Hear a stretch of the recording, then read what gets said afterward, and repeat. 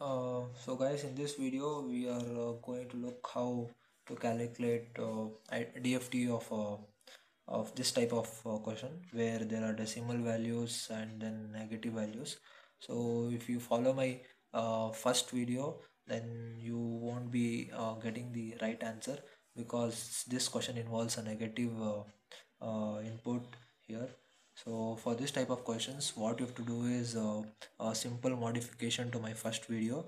Uh, it is like enter first make sure the calculator is in complex mode and then enter open bracket 1 shift angle 0 alpha a and then close bracket plus open bracket. So since this is our decimal number, open another bracket and then enter this decimal value inside the bracket and then close bracket and then into 1 shift angle uh, minus 90 alpha a. So uh, the thing is like next to this angle, like there should be a whole number and always a positive value. So make sure like the decimal value is inside the bracket and then after that multiply it by 1 and then the angle.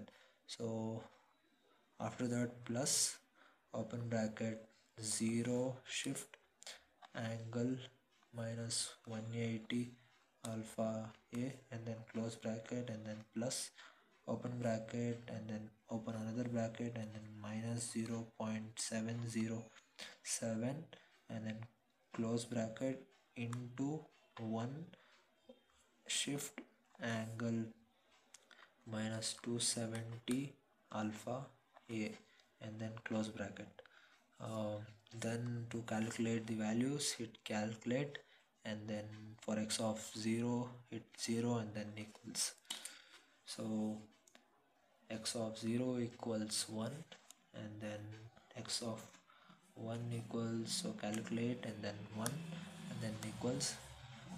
So x of 1 is equal to 1 minus 1.414i and then x of 2 equals calculate 2 and then equals, so it is 1 and then x of 3 equals calculate and then 3 and then equals, so it's 1 plus 1.414i. So this is how you calculate DFT of questions involving decimal numbers or negative inputs.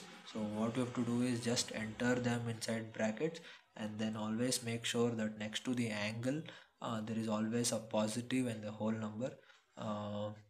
So that's all for this video. Thank you.